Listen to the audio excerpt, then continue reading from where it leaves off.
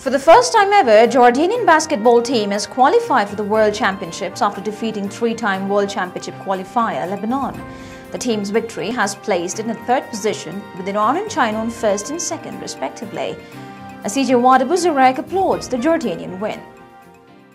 This is Wad Abu Zuraiq reporting for the Instablogs from Jordan.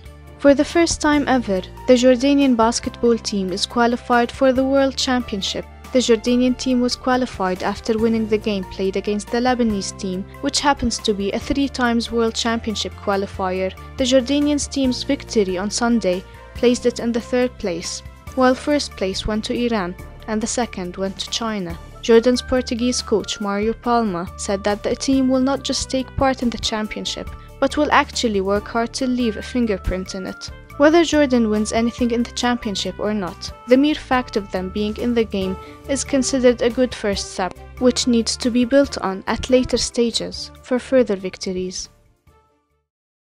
If you want your voice to be heard by millions, let Instablogs be your choice.